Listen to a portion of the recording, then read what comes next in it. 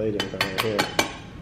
Sounds valuable. North of 20. $20 million credit line in your 20s. I took 300 some flights in 1 year. Probably spent no more than like $5,000. Pause the video, go apply, and then come back. Hotels, travel, what's the best card for getting massive amount of points? Best 3 cards. I think that's a better question. Yeah. I would go for the... What's going on, JR Business? Welcome back to the channel and welcome to Las Vegas, Nevada, where you join me at the Credit Castle, Stephen Liao's insane mansion. It's like 23,000 square feet. I think it's like the second biggest house in Las Vegas. Here's the garage. Boom, we got the Lamborghini Huracan, of course, and we got the Model X, and we got Mr. Credit himself. Good to see you. How's the drive? So you got a new toy there. Drive was good, long 5-hour drive, but oh, what you got? What you got? I was about to talk about this card. So we got a Ritz-Carlton. As you guys know, he's got hundreds of credit cards, rewards cards. So Ritz-Carlton Club Lounge.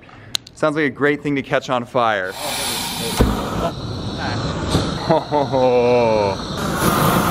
Woo. All right, now it's like 150 degrees right here. It's too hot. Let's go inside. All right, let's go inside, talk some credit. You guys have tons of questions from the last video we filmed together, so we're gonna answer some of those and dive into a bunch of good stuff. Talk about credit score, hacking your way with points, building up a good credit and a line of credit. One of my favorite parts of the house is this huge, I guess, triple level credit staircase, if you guys didn't realize. What's the craziest card up there? I think I have a black card over there. That's how Credit furnishes his house. I like it. So I mean, check out this view. You get lost easily. Kitchen's amazing, and the views are second to none. So anyway, we're gonna set up the camera right here and get into this video. So we're back for another video. It's actually almost a year to the date since we filmed the last video, and you all really liked the last video. You guys engaged with it and dropped a lot of comments saying you guys got some insightful information from it. It's only a year ago, but you still had an insane like line of credit. I think we said in that title like 3 or 4 million maybe, Yeah. but now it's like up to like north of 20. I don't know the exact number, but it's north of 20.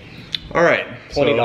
North of $20. Yeah, about a $20 credit line. $20 million credit line in your 20s. $20 million credit line in your 20s. So we touched on the last video, kind of starting out, and a little bit of his story. If you haven't seen that, you can check it out, link down below. But like, you started out, like your parents were like against credit, right? Like, don't get credit cards, Not against they're dangerous. credit, but they're just like the average like middle class family, and they're like, you're not ready for a credit Scared card. about it, they're a little scared. Which most people are. Most people are just scared of credit. Not necessarily because they're scared of it, but people around them are scared. I'm a rebel, so like I kind of... Okay, so you went out there, started getting some credit cards. What was your first credit card? Was it like a good first one? Like, no, if people ask what's what's student the first card, yeah. Discover student card. Is that what you recommend? Back then is what I would have recommended, but now like Chase has one too. Chase has a student freedom card. You have to go in branch. You can't apply for it online. You have to go in branch. But as long as you're a student, it's like a hands out card.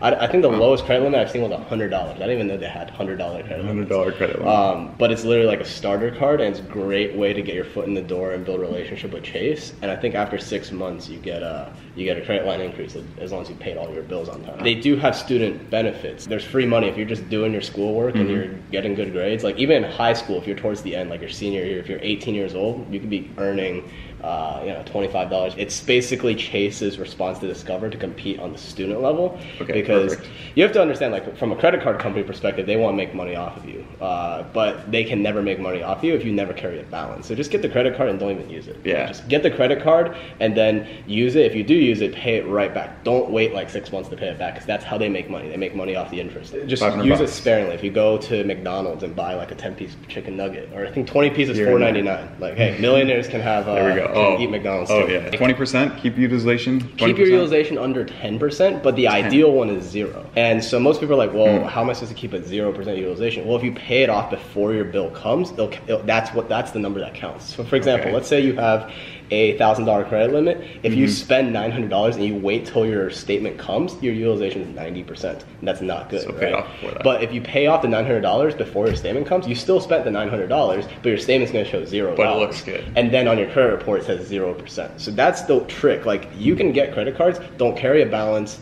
And that's my beginner's advice. The more advanced people, I'll say, like, if you know how to carry a balance and arbitrage, for those of you guys that don't know the term, it's basically like if your return on a deal that you're investing or a product that you're buying, that you're flipping and selling, the return is greater than what you're paying the bank, then you can carry it. But that's something that I don't suggest you guys start with. Just start with paying your bills on time before they even come. Sure. People are probably wondering, how are you going to get a higher credit limit if you're barely even using it? Like, you go to the bank and they're like, you're not even using the card. You're keeping it Well, so low. Why do you want more money? The banks, so that's a common misconception. The banks aren't going to ask you like, oh, why aren't you using your card? And in fact, if you say why aren't you using your card, the perfect comeback to that question is, well, the credit limit you gave me is so low, I can't buy anything with it, or I can't use it properly. So, but you can see in the past 6 months, I've paid all my bills on time. I've only used it very sparingly because you haven't given me any incentive to use the card. I want, like, say you got the Chase Freedom student card. Well, I want the Chase Sapphire Preferred card or the Chase Sapphire Reserve card.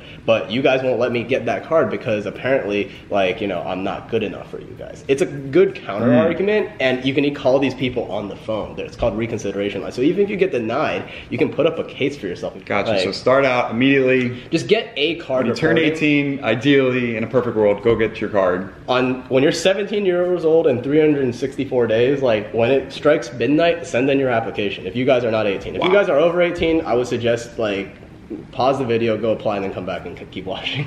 I'll put some links down below. Continuing in this perfect world, if you get that card, how much later down the road can you get one of those other Chase cards that you talked about? I would say if you're doing everything perfect by the book, low utilization. Doing it by the book, I would say got some money 6 in the months bank. is almost a solid 6 months. You could do it sooner than that. It's just all about persistency and how badly and how desperately you want it. Where's your credit right now? So as you guys know from last video, I am a bad example of what you should be doing. I rely too much on just like, oh, if you got cash, like you don't need credit. Like I just pay cash with a lot of things, and I'm not getting any points on any purchases. Free rewards, you're losing money on, or losing out on like free travel. I'm missing out on so much stuff, and I'm losing out on so much stuff. I think you're just missing out on opportunity. Like there's so much opportunity. Like I flew for an entire year. I took over 300 flights. There's only 365 days in a year. I counted. Like I went back and looked at all my boarding passes, tickets, private jet itineraries.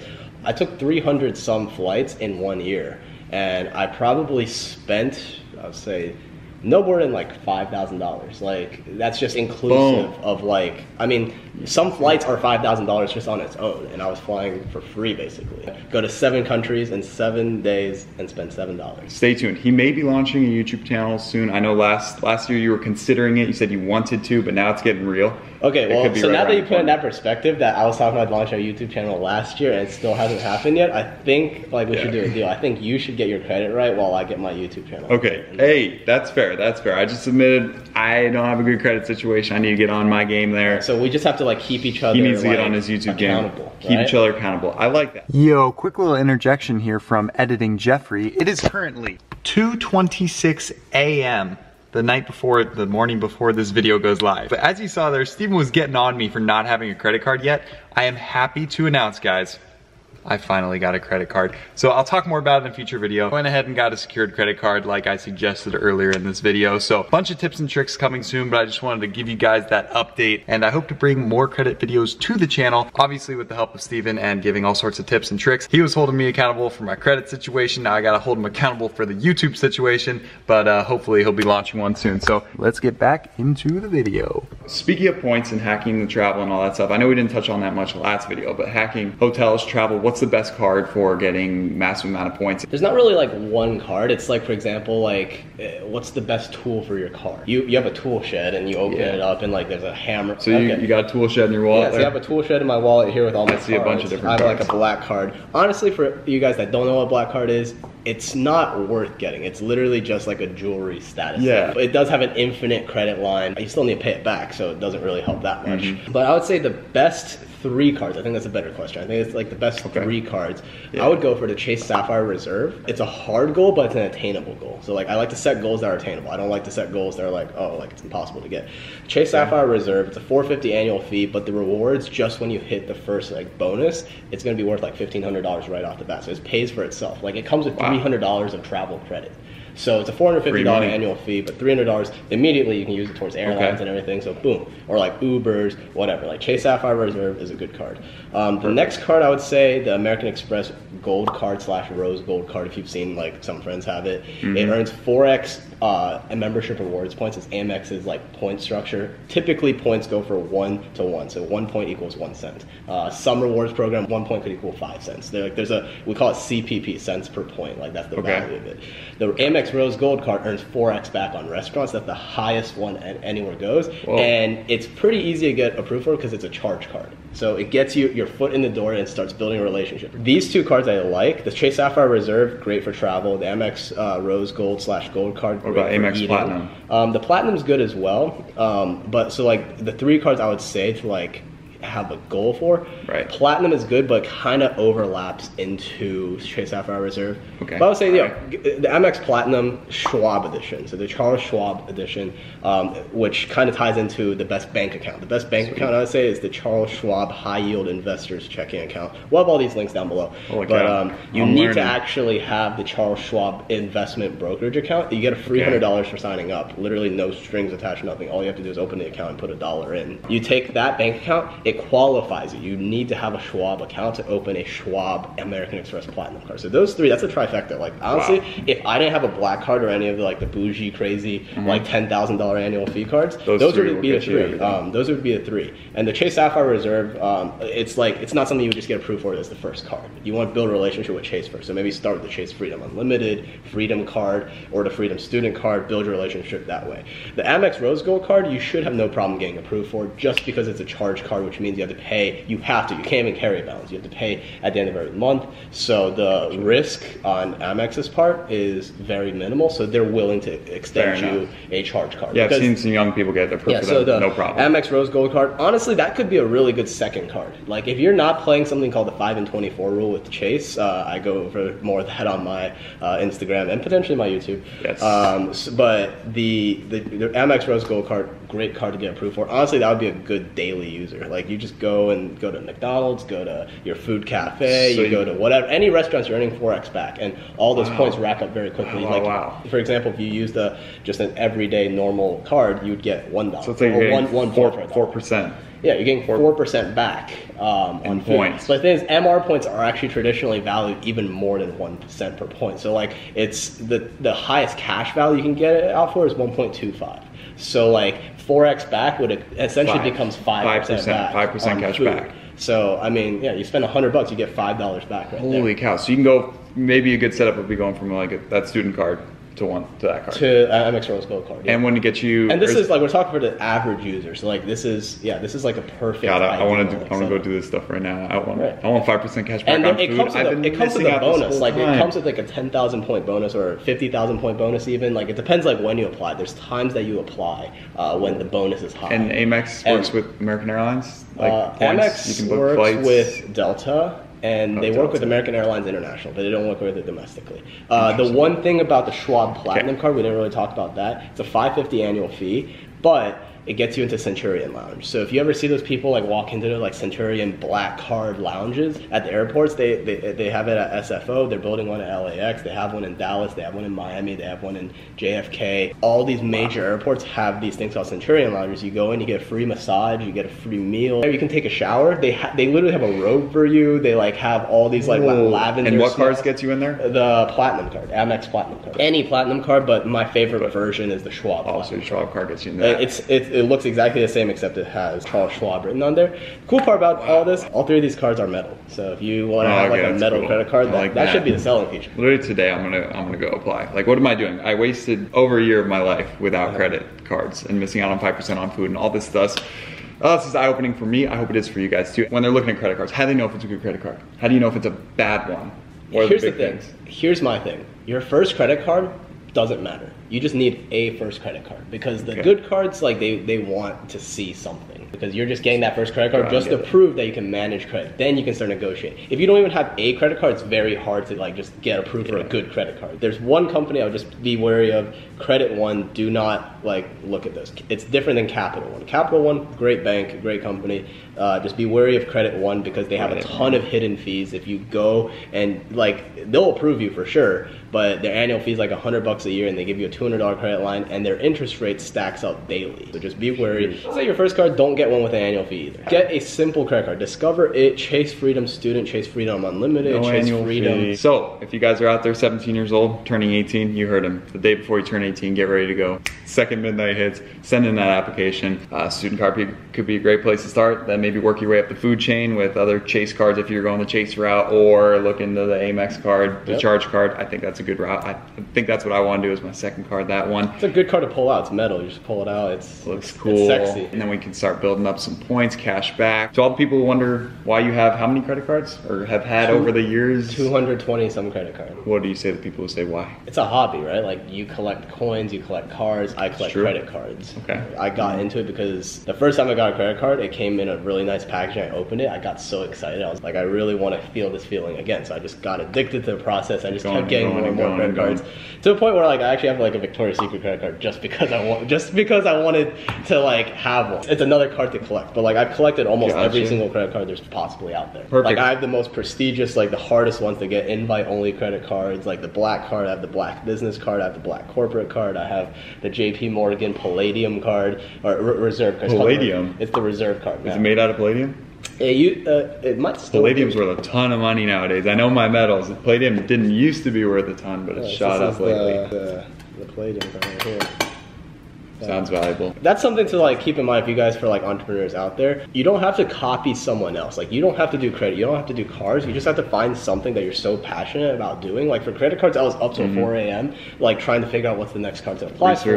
Not because I felt like it was work or because it was like cool to do, but because I just really enjoyed it. So like if you guys have a hobby that you guys are doing, keep doing it and just get good at it. Figure out like next goals in whatever hobby you're doing, and maybe one day someone will pay you to do it. Or maybe one day you can teach people how to do it and people will pay you to teach them. At the end of the day, like, you're not losing out because you were doing it for fun anyway. So even if you don't get paid for it, you still enjoyed it. Turn your passion into profit. I like that. And the last group of people who we maybe left out on the video, the people who have credit, they have cards, but it's damaged and they've done a lot of bad things. The best route for recourse, how to get back on the right track. There's a site, it's a federal website called CFPB.gov. CFPB. It stands for Consumer Finance Protection Bureau. In the description. It's a government website, CFPB.gov. I would look into just seeing how you can like open dialogue with the banks. Like, most people don't even know about opening dialogue with the banks. They're huge corporate companies. I don't even know how to talk to them. Okay. CFPB makes it so that they have to reply to you within 15 days, or else they get hit with a huge fine. They're going to reply to you. 93% of people that like submit a claim get some kind of good resolution or some kind of satisfying resolution. So at the end of the day, it might not like erase or fix your entire credit, but at least get the ball rolling and you could figure something out. And then start working on that utilization, like you said, and avoiding interest at all costs. What are these days? 17%, 20%? It could always even higher. Like the new Apple card, be careful of that card. It's like 25.99. Like, people are getting approved for like a $200 credit limit, but it's a 25% interest rate. So meaning, like, for you guys that don't like understand the interest rates, like say like you owe $100. Next month you'll owe $125. Like, so you just went up 25% on like your total, like, oh, that's the interest rate. Like, and then you get in a huge hole, and then you spiral into your 125. If you can't afford to pay that, well, you just pay the minimum and the minimum. The scariest thing, though, one of the last things I'm gonna tell you guys, the scariest thing is people get credit cards because they're desperate and in need. That's the worst time. Money. That's the worst time to get a credit card and to put stuff on credit cards. In fact, if you're in that position, I would still suggest getting a credit card, but as soon as you get it, just cut it up. Don't even be tempted. Never use Cut up the credit card and like throw it away. Like, literally, you don't need that credit card. You just need it being reported onto your credit report. Once you get back in a better financial position, then consider like trying out credit. But like, a lot of people get tempted. They're like, they open up a credit card, oh, they see $500, their bank account is under $100, like, oh, I really need this, and then they buy it. That's not a good position to be, because then interest rates start, you might end up paying 4 times the amount than what you actually owe. So if you don't have the money, don't be using a credit card. Right. I was never in that position. I learned from my mentors, but I see too many people, they're scared. Like, Uncle John is telling you don't get a credit card, and the reason they're scared is because they screwed up their credit like that. That's how they got into a hole, because they got into credit card debt. They were enticed to buy all these things, all these bonuses, and then they get screwed. Boom. Use credit to your advantage. I guess if you look at the big picture, like, the credit card companies are making so much money off these people doing it wrong. Right. So when you do it right, you get a little piece. You want to leverage and use the bank. You don't want the bank to use you, right? You want to make money off the banks. You don't want the bank to make money off of you. I like it. That's a good way to end it. There you guys have it. We talked about all 3 kind of brackets. If you're just starting out, not even 18 yet, what to do. If you're just starting out like me and still don't have a credit card but are 18, I know what I'm gonna get doing tonight. And if you're already there but have some damaged history, that's a great way to get going on the right direction, get your train back on the tracks. So there you guys have it. Check out his YouTube channel if it is live. If it is live, it'll be linked down below. Instagram, @credit, if you want to see more on the waiving annual fee. @credit, simple as that. Give him a follow. He's always doing cool stuff. And drop a comment down below. Future questions or video ideas. If you guys drop additional credit questions down below, the next time we film a credit video, we'll look at this video's comment section and take questions from there. So drop them down below, and future video ideas, we'd be happy to make those. So subscribe if you're new so that you don't miss them. Thank you so much once again. Always a pleasure, always eye-opening for me, and I hope it is for you guys too. Thank you for watching. We're gonna go explore around Las Vegas and have a good day. See you next time.